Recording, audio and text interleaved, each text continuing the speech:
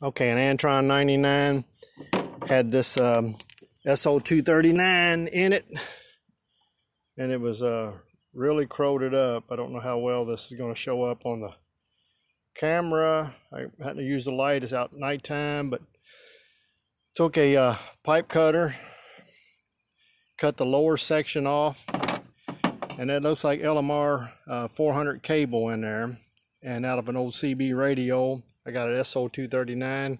Got my buddy J Mac drinking Bud, and come over with his soldering gun. We soldered a new SO239 on there, and now we're getting ready to hit it with electrical tape, and then we'll drill a hole in this little cap here, and we'll take this threads off. Maybe we will, maybe we won't. I don't know. I may just leave it hang, and just the coax cable, just tape it real good, and it won't hurt anything. We'll seal it up right now with this liquid electrical tape, keep anything from shorting out.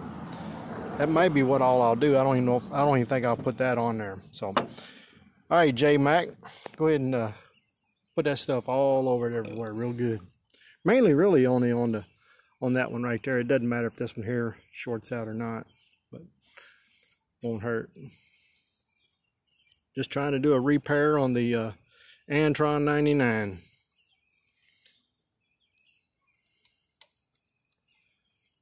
Haven't seen anybody do anything like this, so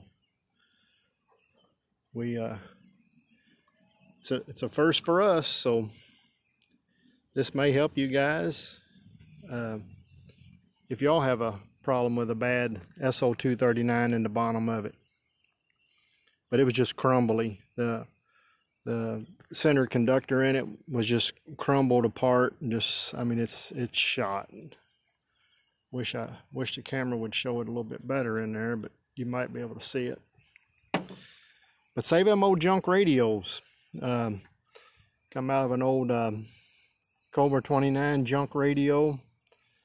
Went out there and snatched one out of it, and I think we're going to be good to go. Yep. This stuff will dry out right there. Yep. All right. The repair of an Antron 99. Hope y'all like it. If you like my YouTube videos, please like, share, subscribe. And it's all about helping one another.